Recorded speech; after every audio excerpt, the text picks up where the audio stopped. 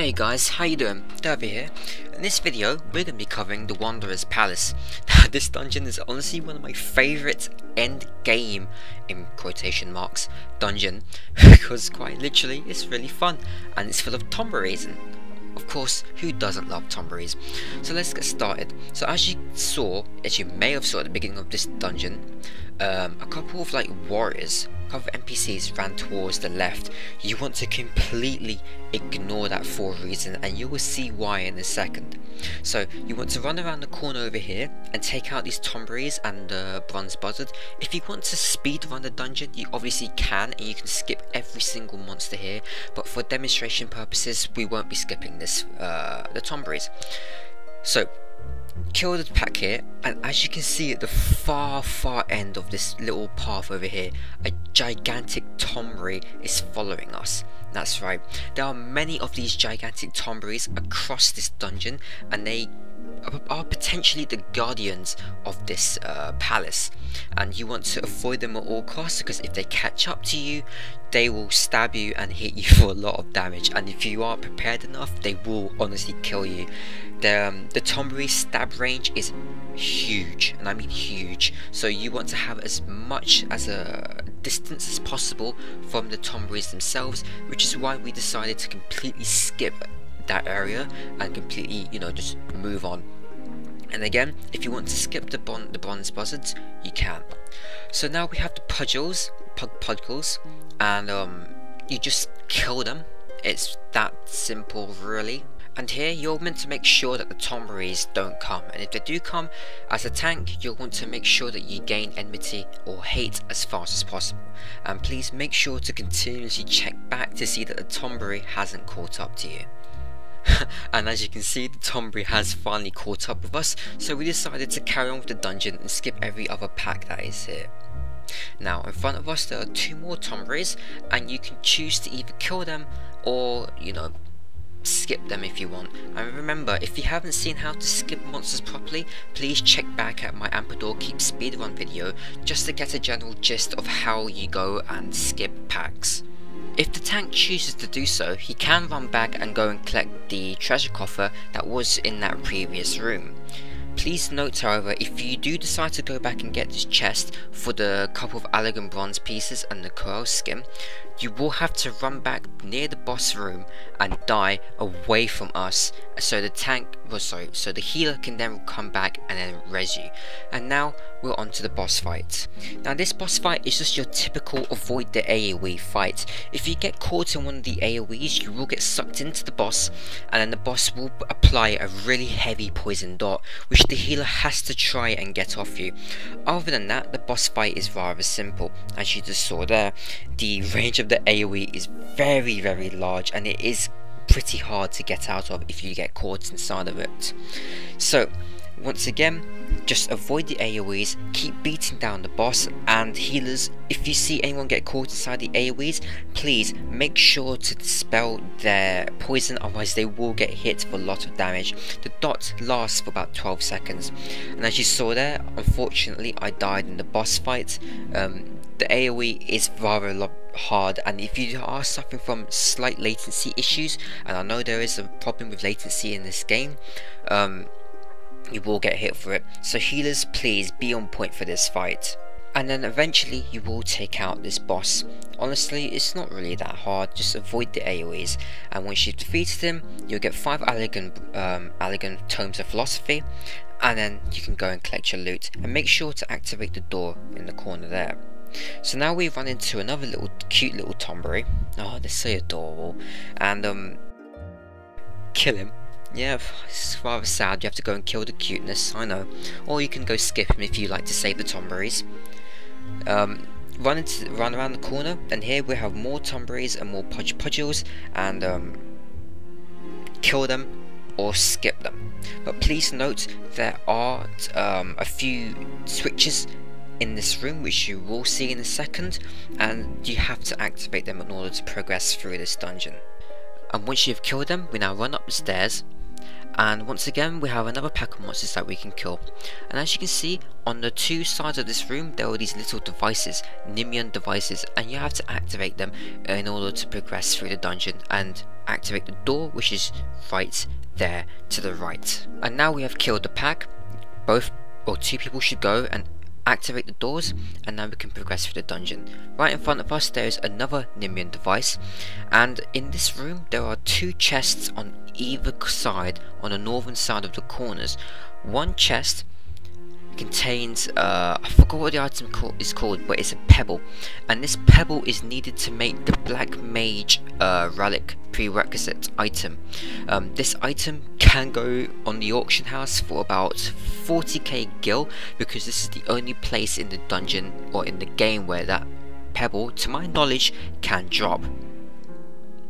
Also on the other side of the chest, on the other side of the room, sorry, you can also get a bloody lance head, and I think it's the broken bow or something along those lines for the ranger and lancer relic weapons.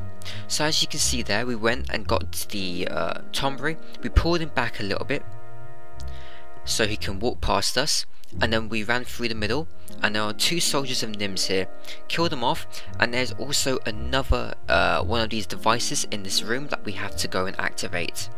Activate the door, and now there's a Tonberry right behind us, so we have to run down these stairs and take out the Tonberry pack, which is in the middle, or you can decide to skip them if you wish.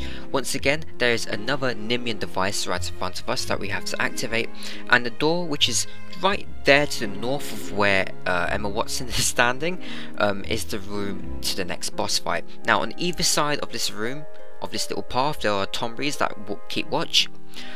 This chest over here drops the bloody bow rim, sorry I apologise, not a broken bow, and the bloody lance head, and the chest to the other side is the one that drops the pebble. And monsters do spawn there. Once again, these beetles are very easy to kill, and you can just, kill them in a few hits. To this side of the room there's another Nimian device that we have to activate, so I'm going to run over here, activate, and as you can see there, there's the pebble, the pinprick pebble, and this pebble is worth about 40k gil on the auction house at the time of this recording. And we spotted the Tonberry walking towards us, so we decided to run into the boss room and take out the last pack here, and then we buffed up, and now we're going to take out the boss. So this boss fight is actually relatively annoying, but thankfully now I have it completely nailed down. So after you've taken down the Beauvoir's life further enough, he'll eventually summon a couple of ads. The purple ad is the one that you have to take down first. He causes a paralysis, and I'll explain why in a second. The white one can then cast a stone, which slows you down, and the green one I think just does a physical attack on you. Now what happens during the phase is that the boss will target one person in the room, and all of his minions will slowly then go up and attack him. And if you get caught by any of the status ailments, you will get killed really easily. His giant cleave does a lot of damage. So in this one, a blue Beauvoir spawns, and this one heals both the main boss and the rest of these little Beauvoirs. So you want to take out the blue one in the second phase, then the purple one, then the white one, and then the green one. So remember, purple does a paralysis, white then does a stone, blue heals, and the green one I believe just does a physical or a magic based attack. I haven't confirmed that properly. And again, we want to take it down again, and this time he will summon another set of ads, and for this part of the fight the tank will want to group up all of these little ads, and if you have a major class with you, you want to go and limit break the entire arena. Once you have been targeted throughout this fight, you will then want to run around the circumference of this room to ensure that both the ads and the boss does not catch up to you, otherwise you will get killed, and that's the fight. It's honestly that simple. So pick up the loot, and now we can progress through this dungeon. And also remember the order in which we kill them: blue, purple, white, and then once you've gotten out the door for the boss room, you'll run into another pack of monsters. You can kill them or skip them if you wish. And further up ahead there are I believe 2 more Tonberries, and there's also a treasure coffer which drops a bite-sized pudding pet that can follow you around. It's really cute. And also watch out for the giant Tonberry that follows you behind you. It's really hilarious. So we decided just to carry on running up and find the next pack of Tonberries. The giant Tonberry that's following us will eventually stop following you. And then there are 2 Nim devices that we can go and activate. And now we are going to go back and kill off the Tonberries and the soldiers of Nims. Now this is one of the most interesting boss fights in the game, Tonberry King. Now as you can see, there's a Tonberry on the far side of the corner, and he slowly starts walking up towards the tank or other people in the party. What the range class has to do, or a Dragoon using his piercing talon ability, has to go and take out these Tonberries, because the Tonberries can hit really hard, and once they get aggressive and they've aggroed towards someone, their speed really steps up like they do in most Final Fantasy games. Each time you kill a Tonberry, the Tonberry King will gain 1 stack of this razor attack, and basically for every stack that the Tonberry has, when he uses his attack, he will deal the tank for 1000 damage per stack, which means you want to kill a certain amount of Tonberries, which correlates to the amount of maximum HP that the tank has.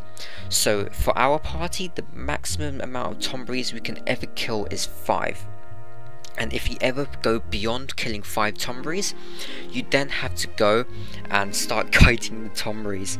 So range classes, you have to be on your guard and really take out the Tonberries as fast as you can. And more Tonberries eventually start spawning, to the point where even I had to go and help out the tank to get a Tonberry off him. You'll want to use your limit break as fast as possible as the melee DD. We had a tiny bit of lag here, but eventually you will take him down. This boss fight was really fun, and it's really that simple. So hopefully this has helped you guys do the Wanderer's Palace, and hopefully you guys get the Dark Light Kite Shield, because this is a really good shield for the Paladin. And well, I'll talk to you guys later.